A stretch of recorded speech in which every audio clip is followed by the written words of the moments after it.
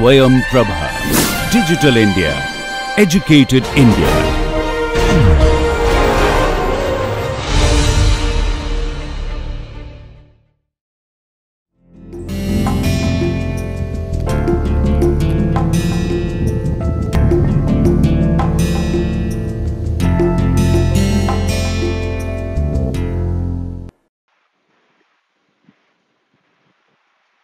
Namaste.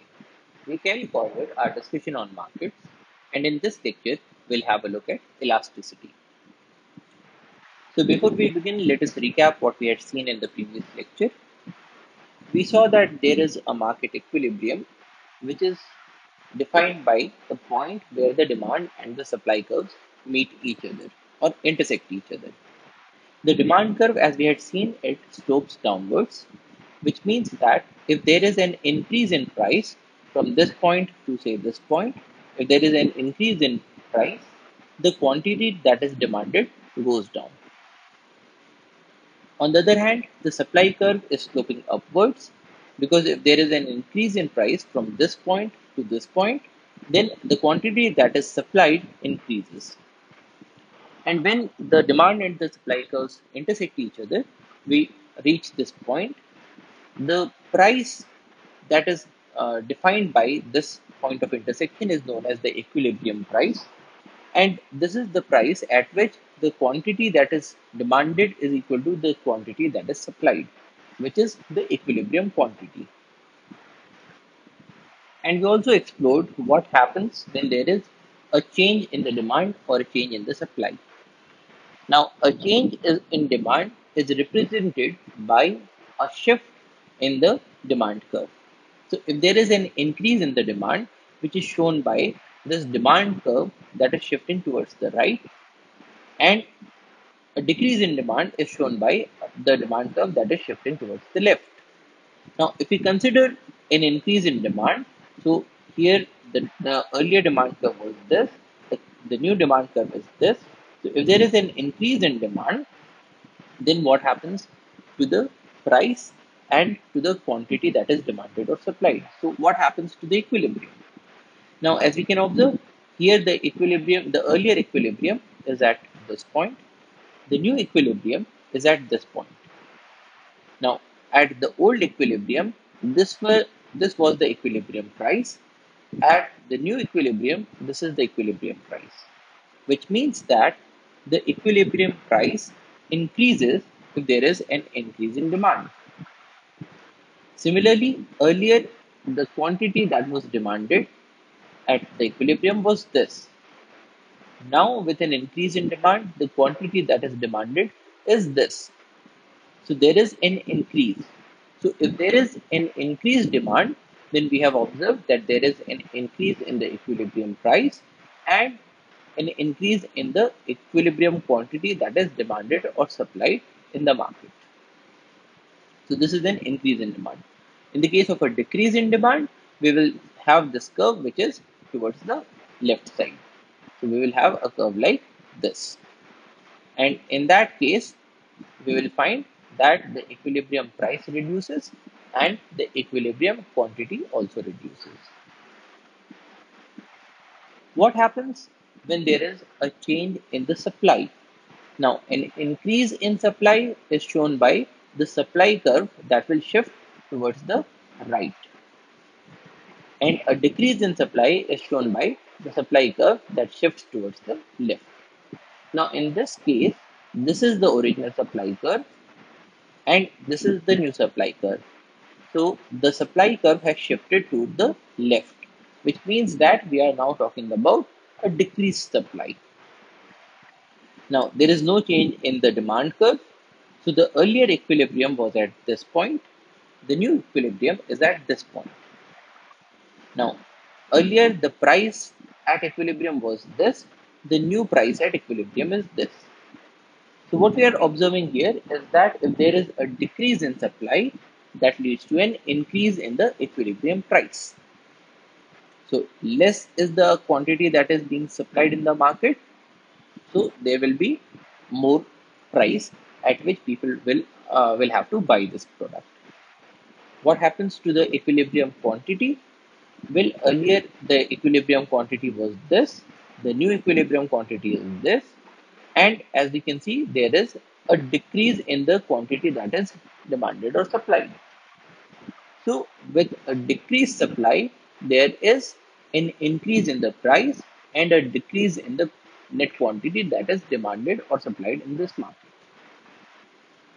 Now, when both of these processes happen together, that is, there is an increase in demand and a decrease in supply, then we observed that the price will increase, but the quantity that is demanded or supplied, it may either increase or decrease. So we saw that if the situation is like this, so this is the earlier demand curve, this is the new demand curve, which is showing that there is an increase in the demand. This was the earlier supply curve. This is the new supply curve, which is telling us that there is a decrease in supply. So we are looking at an increased demand and a decreased supply. The earlier equilibrium was at this point. The new equilibrium is at this point. So where the two red curves are intersecting is the new equilibrium. Where the two green curves are intersecting is the old equilibrium. This was the old equilibrium price. This is the new equilibrium price. And so we are observing here that the price has increased. The equilibrium price has increased, which was expected because in the case of an increased demand, the price increases. In the case of a decreased supply, the price increases. And so when both are acting together, the price will increase. But what is happening to the quantity that is demanded or supplied? Well, the earlier quantity was represented by this point. So this is the quantity that was demanded or supplied earlier. The new equilibrium is at this point. So the quantity that is demanded or supplied has now reached to this point. So in this case, what we are observing is that the new quantity that is demanded or supplied is greater than the earlier quantity that was demanded or supplied. So what we are observing here is that with an increase in demand and a decrease in supply, there is an increase in the quantity that is demanded or supplied. But this is not always the case because we also saw this market equilibrium, in which case the earlier equilibrium was here. This was the old demand curve. This is the new demand curve. So here again, we are looking at an increase in demand. This was the old supply curve. This is the new supply curve. So here the supply curve has shifted to the left. So we are looking at a decreased supply. So as in this slide, we have an increase in demand and decreased supply, and the same thing here as well. An increase in the demand and a decrease in the supply. Now the question is, what is happening to the equilibrium in this case? The earlier equilibrium was here, where the green curves are intersecting. This was the equilibrium price, and this was the equilibrium quantity. The new equilibrium is at this point where the red curves intersect, and this is the new price, and this is the quantity that is demanded or supplied. Now, here again, we are observing that the earlier equilibrium price was here, the new equilibrium price is here, which means that there is an increase in the equilibrium price. However, the earlier quantity demanded was this much, the new quantity demanded is this much. So, there is a decrease in the quantity that is demanded or supplied in this market. So earlier we saw that there is an increase in the price and there is an increase in the quantity that is demanded or supplied. Whereas here there is an increase in price, but there is a decrease in the quantity that is demanded or supplied. So what we are observing here is that in the case of an increased demand and decreased supply, there will always be an increase in price, but the equilibrium quantity that is demanded or supplied, that may increase or that may decrease. Now the question here is, in what circumstances would these equilibrium quantities increase and in what circumstances would they decrease? What are the factors that govern that? And that brings us to the topic of elasticity. The amount of these shifts depends on the shapes of the curves. And that tells us about the elasticity of demand and supply. We define elasticity as a measure of how much buyers and sellers respond to changes in the market conditions. So we are trying to measure the response of buyers and sellers, and we are trying to measure how much does this response change. That is the extent of this change. So we are trying to measure the direction of change, and we are trying to measure the magnitude of the change. And this changes in response to changes in the market conditions. So whenever there is a change in the market conditions, does the does this demand and supply increase or decrease, and in which direction and by how much is the question. That is, if we look at the demand curves are always sloping downwards. But then, does it look like this? Does it look like this? Or is it more or less flat? So these are all different demand curves, but they have a different angle of slope. And what we are trying to understand now is how this angle of slope determines the market outcome or influences the market outcome.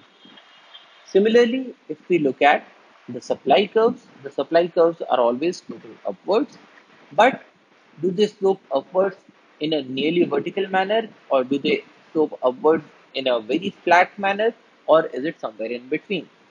So there are all these different kinds of supply curves. The question is, how does the shape or the slope of the demand and supply curve influence how the market behaves? So elasticity is a measure of how much buyers and sellers respond to changes in the market conditions. Also, we can define it as a measure of the responsiveness of quantity demanded or quantity supplied to a change in one of its determinants. Now, in the earlier definition, we said how much buyers and sellers respond. Now, this response is seen in terms of how much is the quantity demanded or supplied. So if there is a response of the buyers, then we will see a change in the quantity demanded. If there is a response in the sellers, we will see a change in the quantity that is supplied. And we are trying to measure what is this response in terms of changes in the market conditions or in terms of changes in the determinants of the quantity demanded or supplied. So this is elasticity. So the question is, we are trying to measure what is the response of the buyers and the sellers. But then, is there a way in which we can quantify this?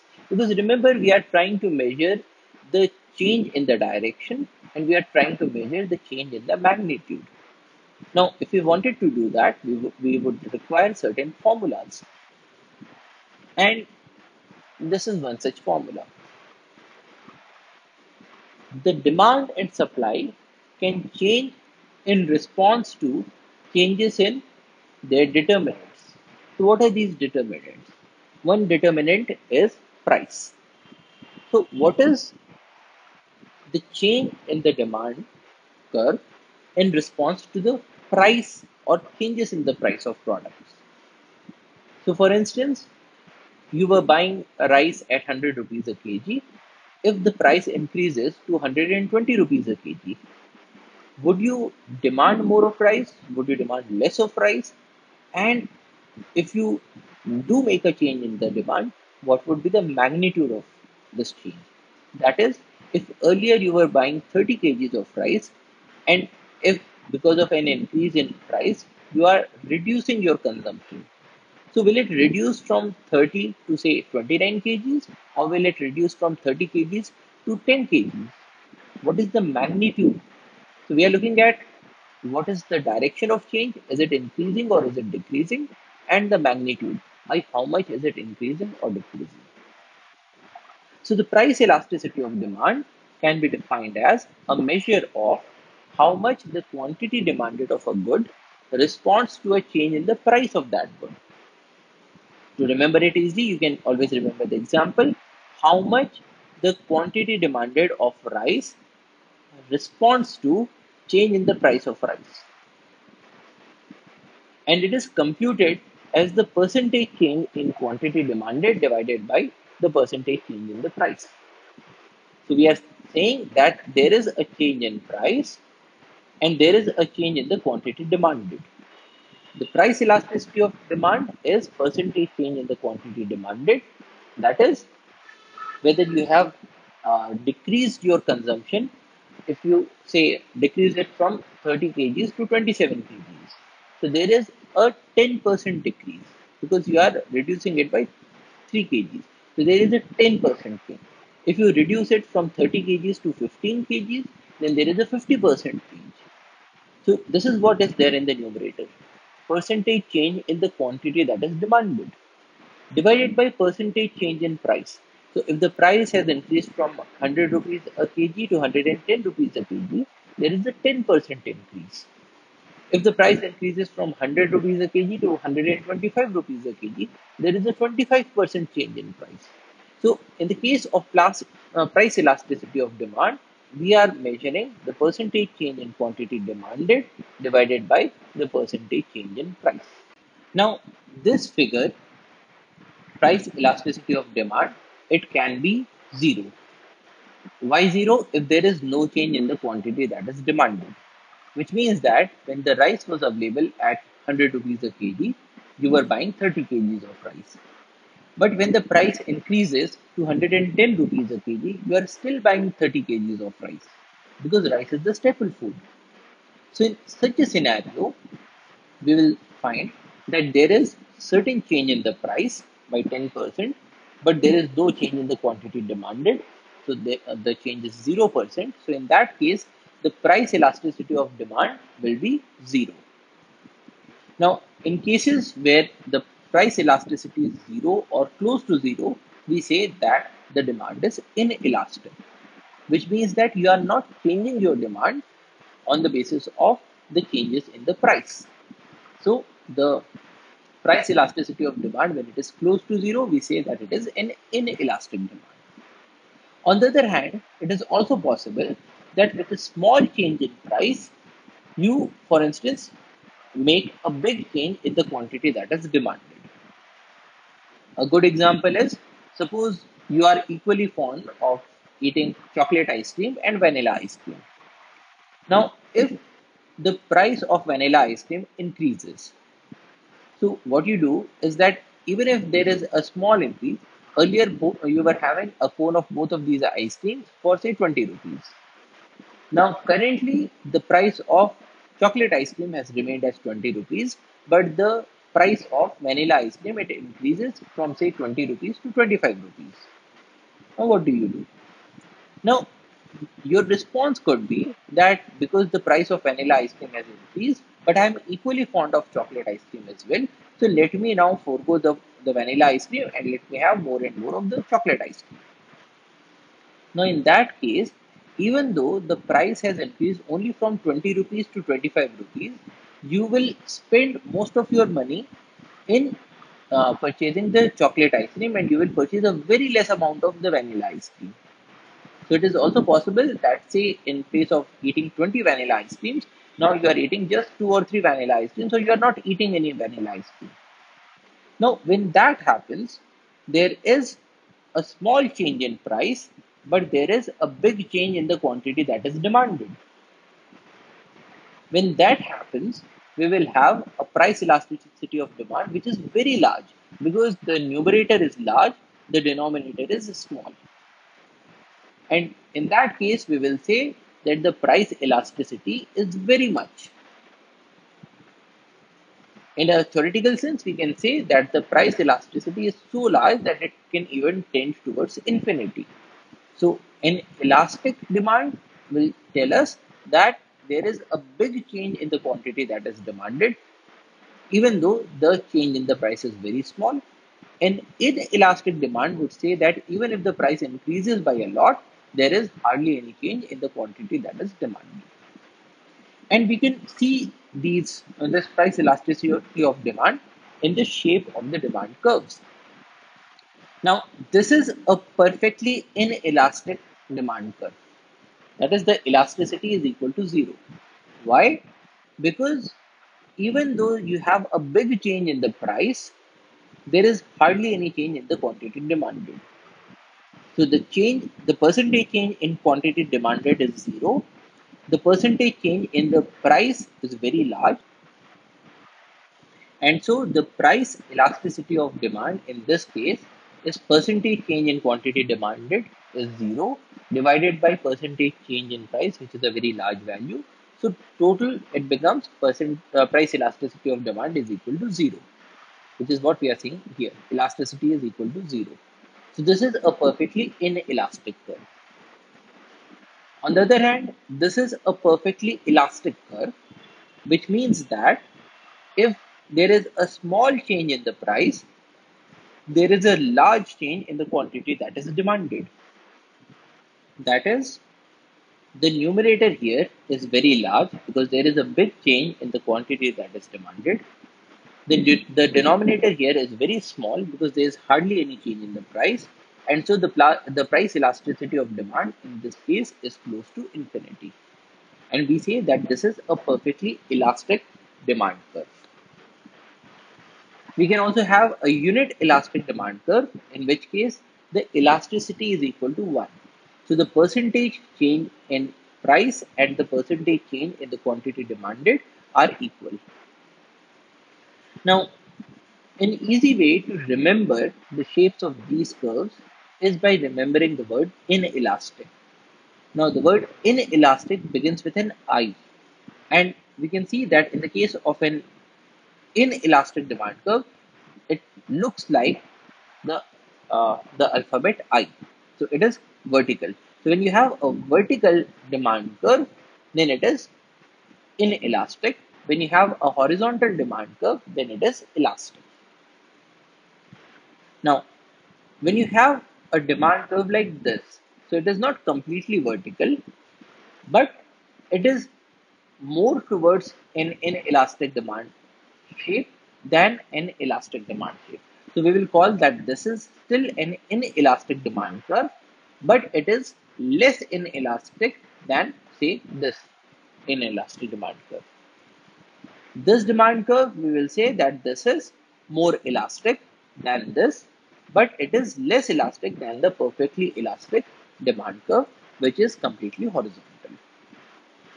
So these are different price elasticities of demand. Now, what determines whether uh, this demand curve will be vertical or horizontal or something in between? So, what are the determinants of the price elasticity of demand? The first determinant is whether you have close substitutes that are available. If close substitutes are available, the demand will be more elastic, which means that when we say that we will have a more elastic demand, it would mean that there will be a big change in the quantity that is demanded if there is a small change in the price. Now, why would that happen? Because if you have things such as rice and wheat, now rice and wheat are close substitutes. So, in case the price of rice increases, then you can reduce your quantity of rice demanded and you can shift more towards wheat.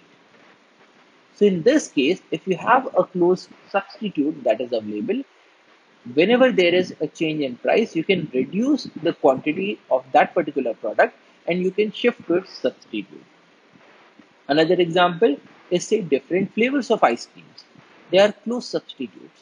So if the price of one flavor increases, you will shift to another flavor. Or the option of having different flavors of cold drinks. Now, all of these are close substitutes. And so, if you have a close substitute, then the demand becomes more elastic because you have the option of shifting to the substitute if the price increases or decreases. Another determinant is whether the item is a luxury or whether it is a necessity.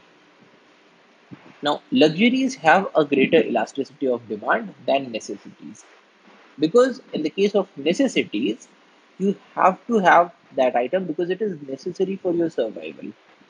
So if we talk about a thing such as food, now food will have a pretty inelastic demand curve Because even if the price increases, people need to have access to sufficient quantity of food. But if there is a thing such as a luxury item, say ornaments, now if the price of gold increases, it is possible that people will decrease the amount of money that they will put into gold. They will in turn say start to purchase stocks, or they will start to purchase land. Because in this case, gold is not a necessity, it is a luxury. Now, in the case of necessities, the demand curve is very inelastic. In the case of luxuries, the demand curve is very elastic, because here again you can shift to something else. You have the option. Then it also depends on how you define the market. Because if we look at food, so food has an inelastic demand, because people need to have access to food, whatever be the price.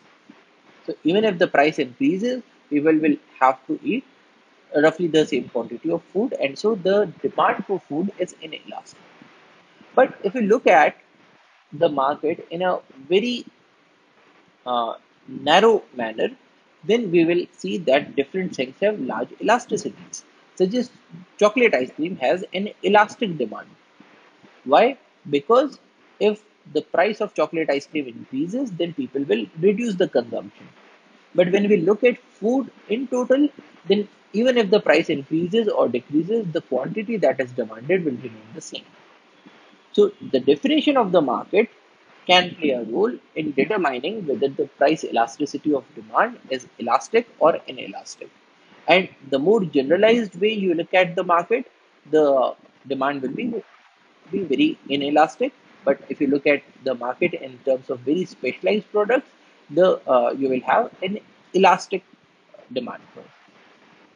This is also true because when you look at specialized items, then there are a number of substitutes that are available, and because of the presence of those substitutes, the demand curve will become more and more elastic. Then another determinant of price elasticity is the time horizon, which is, are you looking at things in a short term or in a long term? Now, elasticity increases over longer time horizons as more substitutes become available. Now, here again, it is the availability of the close substitutes that we are looking at. If you have a close substitute, then probably the demand curve will be more elastic. Now, the question is, how soon will you have these close substitutes?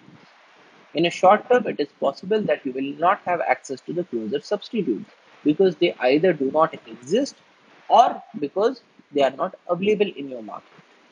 But on a longer time horizon, people will come up with new inventions, or people will bring closer substitutes from other markets because the price of something has changed in your market.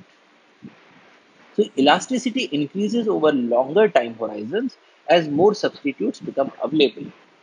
Example, when the price of petrol increases, the demand is pretty inelastic in the short term.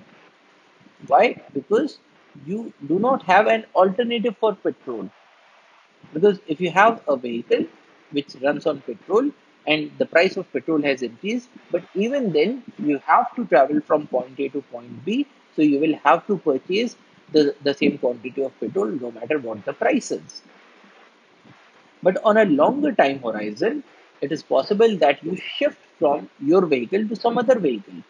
Probably you purchase an electric vehicle, in which case, because the price of petrol has increased, you will now start to travel more and more in the electric vehicle. And so you will reduce your consumption of petrol. Now, this is generally not very feasible in the short term, but in the longer term, we can make changes to our lifestyle. We can make changes to the products that we are using. So the demand is pretty inelastic in the short term, but it is very elastic in the long term due to greater availability of more fuel efficient cars or electric cars. So in the long term, you make changes to the items that you are using, and you make changes in a way that you have access to some of the other substitutes. Probably you will shift from a petrol car to a diesel car or a CNG car or an electric vehicle, or maybe to a more fuel efficient vehicle so that you are able to reduce the quantity of petrol that you are demanding. So the important thing to remember here is that in the short term, the demand curves are generally inelastic, but in the longer time horizons, the demand curves become pretty elastic. Now, similar to the price elasticity of demand, we also have the income elasticity of demand. The income elasticity of demand asks the question that if your income increases, what happens to the demand for a certain good or service? That is, it is a measure of how much the quantity demanded of a good responds to a change in the consumer's income. So, if the income increases or decreases, does it lead to a change in the quantity demanded? And it is computed as the percentage change in quantity demanded divided by the percentage change in income. So very similar to what we saw here. In the case of price elasticity, it was percentage change in quantity demanded divided by the percentage change in price. Here we have percentage change in quantity demanded divided by percentage change in income. Now, there are certain products for which the income elasticity is very close to zero. Things such as food grains. So, for instance, if your income doubles, you are not going to consume double the amount of food grains. You will probably consume only that much amount of food grains that you were having before.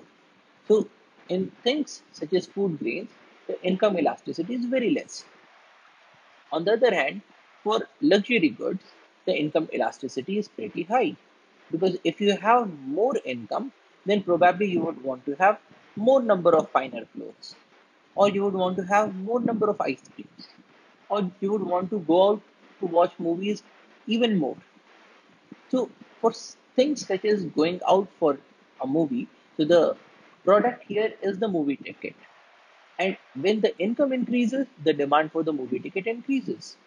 When income increases, the demand for ice creams increase. When income increases, the demand for clothes would increase. So there are certain products for which the income elasticity is very high. On the other hand, for things such as necessities, the income elasticity is pretty low. Similarly, we also have the cross price elasticity of demand. Now, in the case of cross price elasticity, it is a measure of how much the quantity demanded of one good responds to a change in the price of another good, computed as the percentage change in the quantity demanded of the first good divided by the percentage change in the price of the second good. Now, in the case of cross price elasticity of demand, the question that we are asking is if the price of one good increases, what is the impact of this increase in price on the demand for another good? So, for instance, if the price of rice increases, will it lead to a change in the demand for wheat? Because when the price of rice increases, people would probably go for consuming less quantity of rice and they will want to have more quantity of wheat because rice and wheat are substitutes. Now, in this case, the question being asked is if there is, say, a 10% increase in the price of rice, what is the percentage change in the demand for wheat? Or similarly, if the price of chocolate ice cream increases, is there a difference in the demand for, say, pineapple ice creams? So, cross price elasticity of demand is the percentage change in quantity demanded of good 1 divided by percentage change in the price of good 2. So, if the price of good 2 changes, what is the impact on the demand for good 1? Is what we are asking in the cross price elasticity of demand. Now, similar to the elasticity of demand, we also have the elasticity of supply. Now, price elasticity of supply, similar to what we had in the case of price elasticity of demand, is a measure of how much the quantity supplied of a good responds to a change in the price of that good. computed again as the percentage change in the quantity supplied divided by the percentage change in price. So if there is a change in the price of a good, does that impact the quantity that is being supplied in the market? Now, for a number of goods, there will be a change because when the price of mangoes increase, people would want to supply a more number of mangoes to the market. So probably they would even pluck out those mangoes that are not that ripe because of an increase in price. They want to maximize their welfare. They want to maximize the profit that they have. If the price of food grains increase, then the sellers would even take out the food grains that they have stockpiled and they would bring that out to the market. Because of an increased price, they would think that okay, let us have a greater amount of profit. Now, the price elasticity of supply is asking the same question. If there is a percentage change in price, what is the percentage change in the quantity that is supplied of a good? And different items may have different price elasticities of supply. We can have a perfectly inelastic supply curve, such as this. Now, in this case, even though there is a big change in the price, there is hardly any difference in the quantity that is being supplied. So, even at this price, the quantity supplied is this much, and even at a higher price, such as this, the quantity supplied is the same. So here again we are having the same supply. So this sort of a curve is a perfectly inelastic curve, and we will say that the elasticity in this case is zero, because even though we have a big difference in price, so here the denominator is a big term, there is virtually no change in the quantity that is supplied, that is the numerator is zero. So this is an example of a perfectly inelastic supply. Now, in the case of a perfectly elastic supply, if you have a very minuscule change in price, you will have a big difference in the quantity that is supplied. That is, in the case of an elastic supply, when the percentage change in price is close to zero, that is, the denominator is close to zero, the numerator is a very big value. So this is a perfectly elastic supply curve. So elasticity is close to infinity. Now, as we had seen in the case of uh, the demand curves, when there is an inelastic supply, we can remember it by remembering that the word inelastic begins with the letter I, and I is roughly vertical. So, if you have a curve that is roughly vertical, then it is an inelastic supply. If you have a curve that is roughly horizontal, then it is an elastic supply. Then we can have different levels of elasticity. So this is perfectly inelastic. This is still inelastic. This is an elastic supply curve, and this is perfectly elastic. And then we also define unit elasticity, in which case the elasticity is equal to 1. Now the question is, what determines the price elasticity of supply? One is the ability of sellers to change the amount that is supplied, because there are certain items such as land that cannot be created, and in that case the supply has to be inelastic. Why? Because in this equation the numerator is percentage change in the quantity supplied. So if the quantity supplied cannot be changed for a thing such as land that cannot be created, we will have a numerator that is zero. And in that case, the price elasticity will be zero, or that would mean that it is completely inelastic. So the ability of sellers to change the amount that is supplied governs the price elasticity of supply.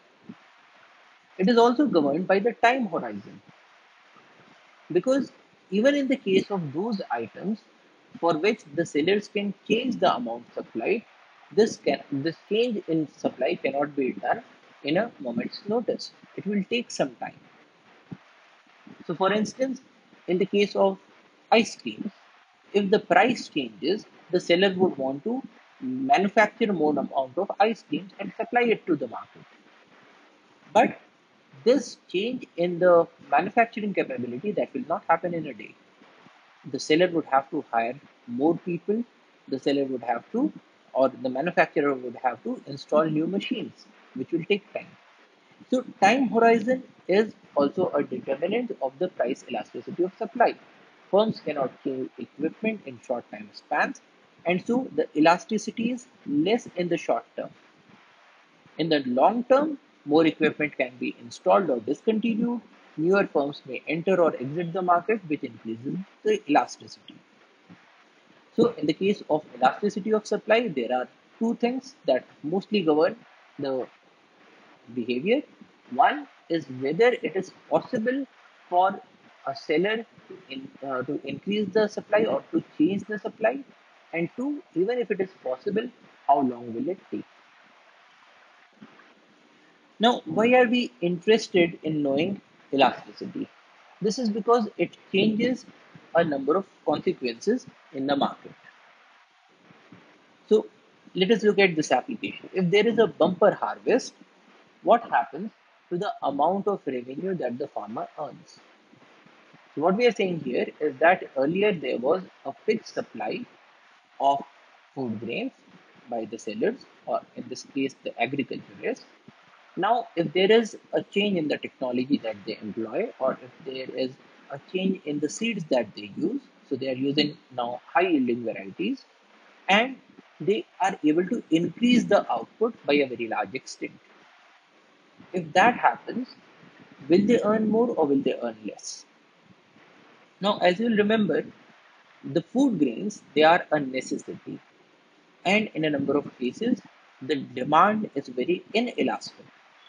Because whatever happens to the prices, whatever happens to the income, people require a fixed quantity of food grains. So this is what we are representing here. The demand curve is pretty inelastic. So it is looking very close to the vertical. So it is looking like the letter I. So the food grains have an inelastic demand. Now earlier the supply curve was this, and now because of say a change in technology or shift to high yielding varieties, the new supply curve is the red one. So we are seeing that there is a shift to the right in the case of the supply curves. Now what happens to the revenue that people would earn? So earlier the equilibrium was at this point. So this is the demand curve. This is the earlier supply curve. So this is the point of equilibrium. So this is the equilibrium price, and this is the equilibrium quantity that is demanded and supplied. Now the curve, the supply curve has shifted to the right, and now it is intersecting the demand curve at this point. So this is the new equilibrium price, and here you have the new equilibrium quantity that is demanded or supplied. Now, the revenue that the farmers earn is given by the price of the product multiplied by the total quantity that they supply. So if the price increases, the revenue increases. If the total quantity that they supply increases, the revenue increases. So earlier, the price was given by this figure, the quantity supplied was given by this figure, and so the revenue is given by the area within this rectangle as shown in green color, because this was the earlier equilibrium. So from this point we can get the price that was there, from this point we can get the earlier equilibrium quantity, and multiplication of both of these will give you the revenue that was there beforehand. Now because of the bumper harvest, the equilibrium is here. So the new price is this much. The new quantity is given by this line that touches the quantity curve at this point. So the new revenue is equal to this P prime multiplied by Q prime. So this is the new revenue. Now, as you can observe in both of these rectangles, this area is the same. That is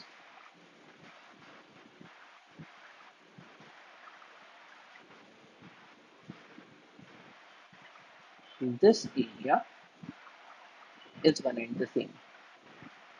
Now earlier, this rectangle was included in the revenue.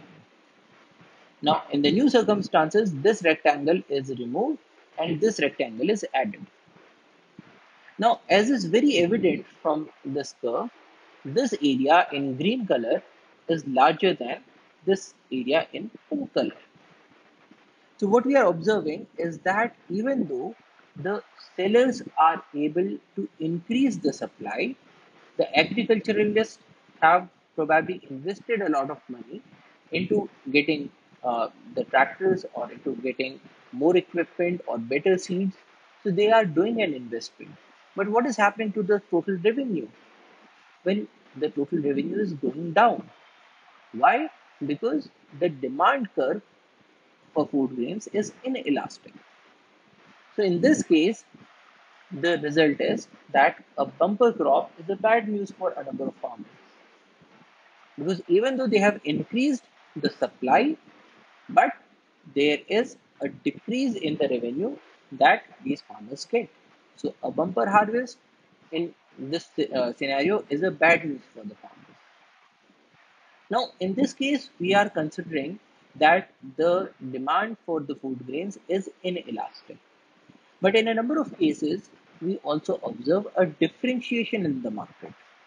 So it is possible that out of say 1000 farmers that are supplying the food grains, there are only 10 farmers who have shifted from the old supply curve to the new supply curve.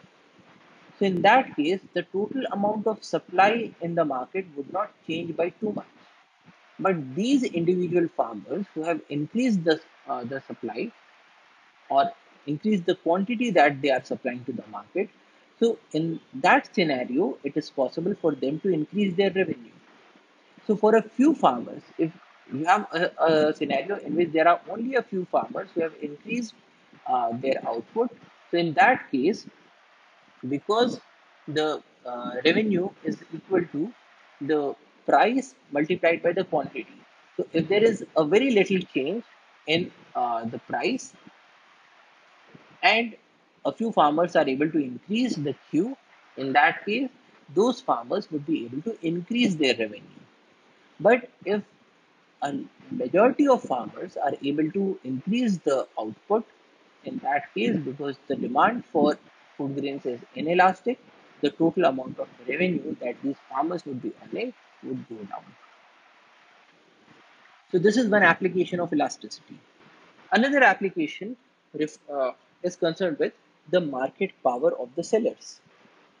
So, if the sellers are able to change the supply or the quantity that they are supplying to the market, how much amount of power do they have? How much is their influence in changing the price of the product? Now, this is an important consideration for things such as petroleum.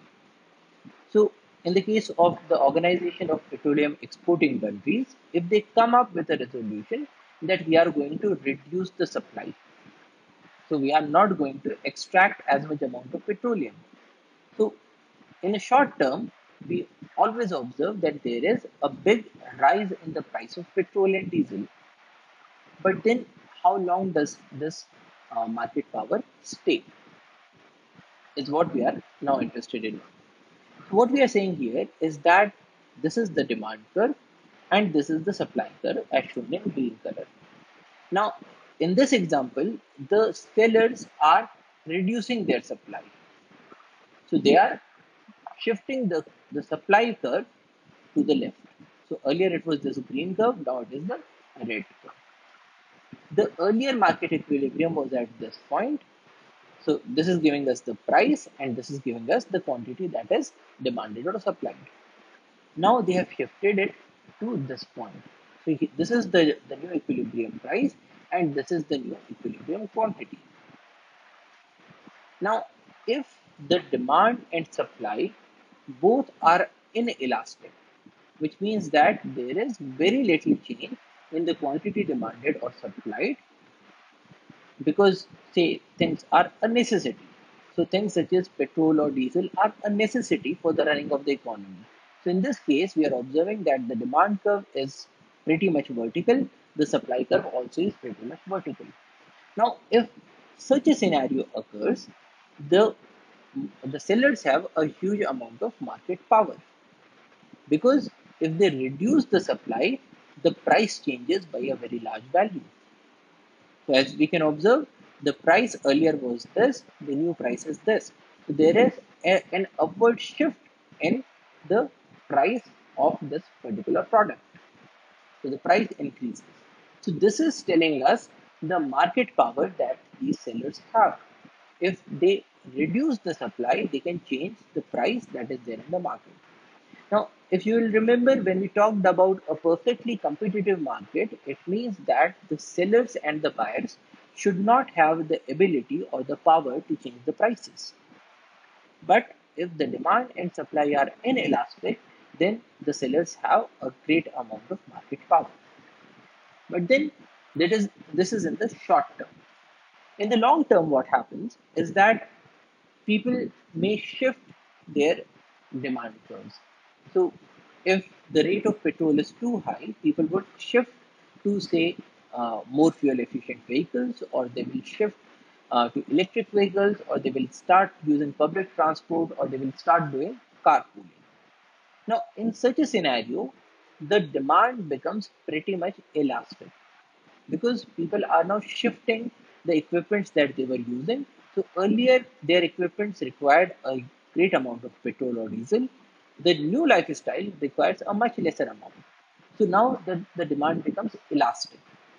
And an elastic demand is shown by this curve, which is not that much vertical as we were having in this case. So here it is a pretty vertical curve, and in this case, it has become very much flatter. Also, in the long term, the supply also changes, because if the price is large, then more and more people would start to extract the oil. So even those oil firms that were not competitive enough in this market, because the prices were low and they had a very high um, cost factor of extracting the petroleum, they will now enter into the market. Because again, if you remember, a competitive market, it allows a free entry and exit. So now more and more number of uh, extractors would get into the market. And so even the supply curve will become more and more elastic. And an elastic supply curve is shown by this curve, which is now pretty much horizontal. So earlier the curve was having a very great angle, and now this curve is very close to the 0 degrees line. Now, in the long term, when this happens, when you have an elastic demand and an elastic supply, what happens now? Now, again, if the seller tries to reduce the supply, so in this case, the curve is shifting from this green line to the red line. So it is shifting to the left, which means that there is a change in the supply. What happens to the prices now? Now, the earlier equilibrium was this, where the green curves were intersecting. So this was the early price, and this was the quantity that was demanded or supplied. In the new scenario, this is the new equilibrium, and this is the equilibrium price, and this is the equilibrium quantity that is demanded or supplied. Now, as we can observe here, because both the demand and supply are very elastic, there is hardly any change in the equilibrium price. But there is a big change in the quantity that is demanded or supplied when the sellers have reduced the supply into the market. So this small price difference is telling us that now the market power of the sellers is very less. So in the long term, these sellers have a very less amount of market power, because the supply and demand curves both become more and more elastic. So what we can make out of this is that the market power of sellers to impact the prices is only in the short run. It's not there in the long run. So in this lecture, we observed that the quantity that is demanded or supplied in a market depends on a number of factors. It can change because of a change in one or more of its determinants. So for certain items such as food grains, the elasticity is very less. Are pretty inelastic in the demand curves. Why? Because even if the income of a person increases, he or she will be consuming roughly the same amount of the food grains. If the price of food grains change, even then the person would be consuming roughly the same amount of food grains. If there is a change in, say, the price of potatoes, even then the people would be consuming roughly the same amount of food grains. So there is a pretty inelastic price elasticity of demand because a change in the price of food grains will hardly change the quantity that is demanded. There is a very little income elasticity of demand because even when a person is having a larger income or a smaller income, there will be hardly any change in the quantity of food grains that they want, and there is a very less amount of cross price elasticity of demand when we look at the food grains in total. So for instance, if the price of clothes increase, that would not lead to any great difference in the quantity of food grains that are demanded. But then, if we look at the market in a much finer detail, if we say differentiate between whether a person is demanding rice or is demanding wheat, in that case, we might observe that there are greater elasticities involved. So, for instance, if the price of rice increases, the people would want to have less quantity of rice and probably more quantity of wheat. So in that case, we will start observing price elasticities in the demand for rice, and we will start to observe a cross price elasticity in the demand for wheat. So we have observed that in a number of scenarios, there is an elasticity that is involved. Now, whether the demand or supply curve are elastic or not can very easily be made out by looking at the shapes of the curve. So if the curves are roughly vertical, if they have a shape like the letter I, then it is inelastic. If they have a shape that is close to the horizontal, then the supply or the demand is pretty much elastic. Now, the importance of knowing the elasticities is that they determine to quite an extent what would be the direction of change in equilibrium and what would be the magnitude of change in the equilibrium. So, for things that have an inelastic demand, so there is hardly a change in the demand because of any of the determinants. In those cases, because the demand is inelastic, the sellers have a much greater amount of market power. But at the same time, if the demand is inelastic, such as in the case of food grains, then a bumper harvest might also result in decreased revenue for the farmers. Because in these cases, because the demand is inelastic, so any changes in the supply will have a huge bearing on the prices that are involved. So if the supply is lowered, the prices would increase. If the supplies are increased, the prices would decrease to a very large extent because of an inelastic demand. But in the case of items that have an elastic demand, then the changes in the prices will be very less because people will very easily shift to something else. And this also brings us to the point that these changes will have a different ramification in the short term and in the long term. Because in the short term, the demands and supplies are pretty inelastic. In the long term, more and more sellers can enter or exit from the market. The buyers or uh, the people who are demanding the goods, they might shift to something else. They might go for, say, a better vehicle or say some other food grains. Now, in the long term, what happens is that the market power of the sellers reduces considerably because the demand and supply both become elastic. So there is hardly any change in the prices when there is a change in the supplies. So these sorts of ramifications have to be understood and they will have a very important bearing in how the market reacts. So that's all for today. Thank you for your attention. Jai Hind.